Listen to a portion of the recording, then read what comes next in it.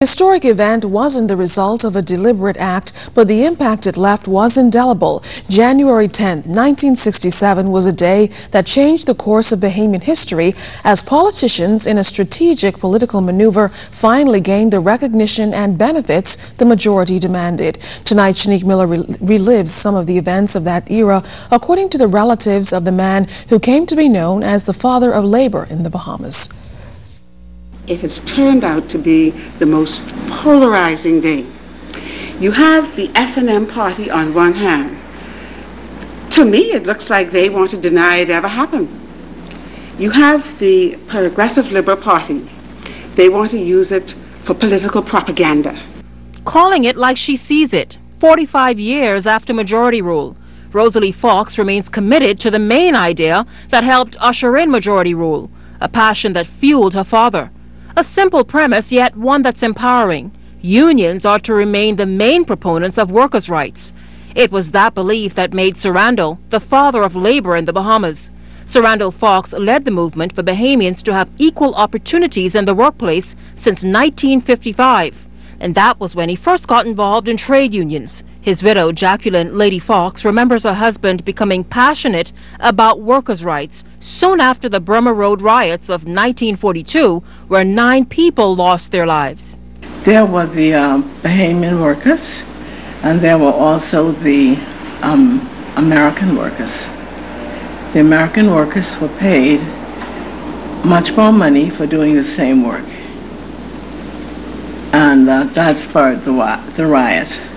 This is why the trade union movements, they have to recognize the role of the working man in bringing about change in this country. This was not a struggle that was just accomplished by the power elite. Daddy never joined the Progressive Liberal Party, neither did Sir Alvin. It was a PLP Labour coalition government.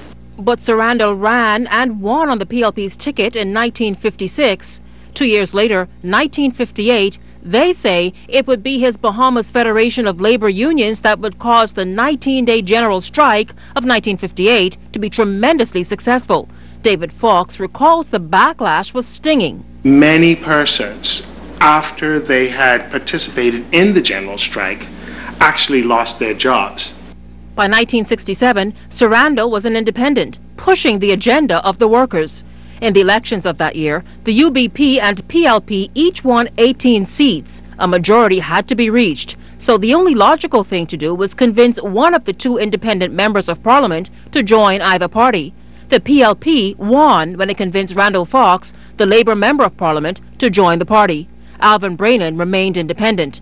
Even then, Fawkes remained true to his passion that workers be given the rights and freedoms they deserved. He often referred to himself as a one-man band.